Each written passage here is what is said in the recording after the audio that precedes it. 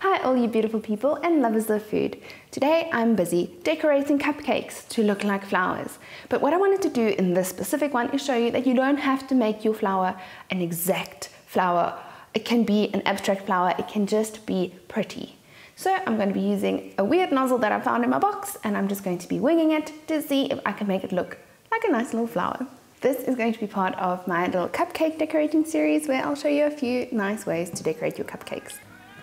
My name is Vivian and I am your Easy Chef. If you'd like to see how I've made my cupcake batter, I've made some magical rainbow cupcakes and the link is in the top right corner. This is a really awesome staple for your cupcake recipes and they really do turn out quite great every time.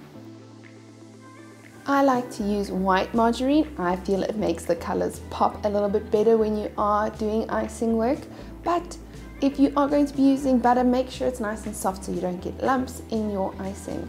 And when it comes to choosing colors, guys, this is up to you and whatever you like, what you think will work well. I've chosen these amazing colors and the colors really pop. This is a really cool little thing that I like to do before I'm piping, just so I know the consistency of my icing and that I've got my techniques down. And that's to practice on a plate. So the tip that I found in my box is a bit of a basket weave tip, but I'm just going with it to show you that as long as you follow the principles, you're putting petals on a cupcake, you're making it a flower. It doesn't have to be true to life.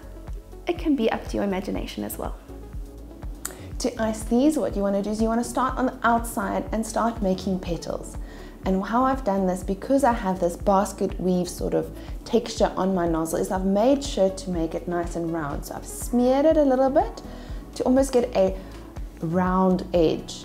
I'm not too worried about the inside. I want this to have this nice voluminous outside petal, if you will. And then I'm going to go on every cross section of the petals to make it and build it up into a flower. So I start with an even pressure, and as I get to the end, I stop the pressure and lift up quickly so that it breaks that icing off. For the little white spots, I've just done little dots. You'll see I'm at even pressure, and then as soon as I'm done, I stop the pressure and I pull away quite quickly. That breaks the icing off quite evenly.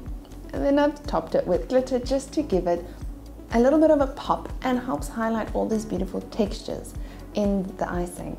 I think these turned out beautiful. I think they might be a cactus flower.